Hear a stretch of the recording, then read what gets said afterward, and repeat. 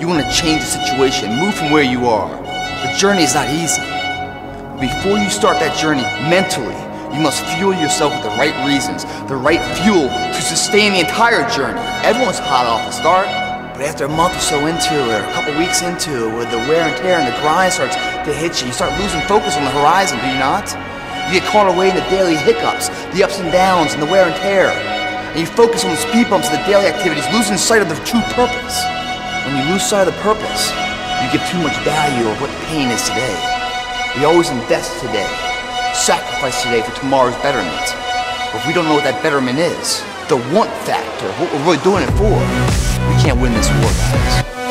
In order to be successful in the MFT program, or in life in general, it's the want factor. You have a capable body, do whatever you want. You have a sound mental, nutritional diet. What do you want? Once you find out you want, regardless of what it is, then you combine the mind and the body together. That's when life gets exciting, guys. Stories of inspiration where the person overcomes the odds. When you see the good, man, pump the brakes.